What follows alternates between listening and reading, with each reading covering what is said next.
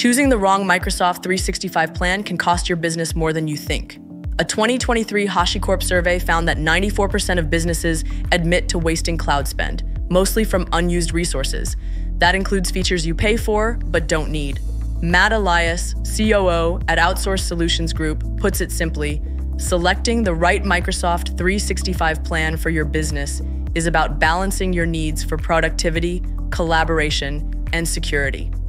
Microsoft 365 Business Basic, Standard, and Premium each come with different levels of tools. Basic is best for businesses that need cloud access without full desktop apps. You get email, web-based Word, Excel, and PowerPoint, plus 1 terabyte of OneDrive storage and Microsoft Teams. Business Standard builds on that with desktop apps, Microsoft Bookings for scheduling, and better collaboration features. If your team works with complex documents or offline files, this plan can make a difference. Business Premium includes everything in Standard, but adds serious protection. You get Microsoft Defender for Business, Intune for device management, and Azure Information Protection for compliance. It's built for companies handling sensitive data or managing multiple devices.